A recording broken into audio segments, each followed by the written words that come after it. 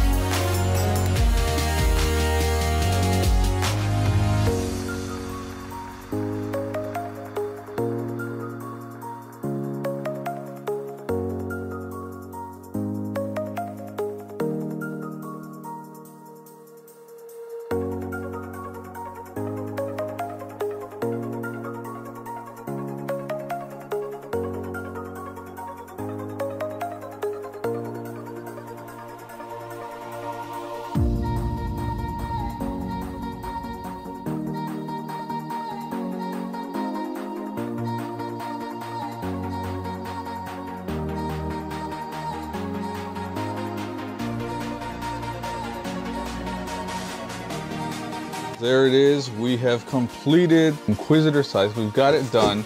Minifigures and all complete. We got figures.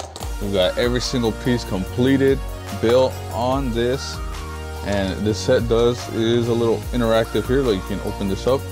Minifigures sit on the inside, but it is an extremely fragile set, as you see, or you may see in the video. Certain pieces fell off. I had to go back a couple steps and then, you know. But the thing is, we got this done.